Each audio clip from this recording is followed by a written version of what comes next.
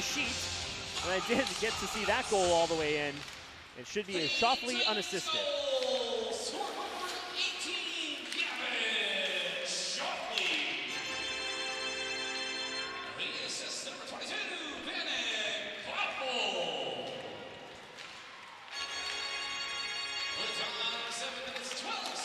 And they will give an assist to Popple as 3-on-1 coming through once again. Unfortunately, unable to handle that pass there was Pipke. Another good opportunity, 3-on-1.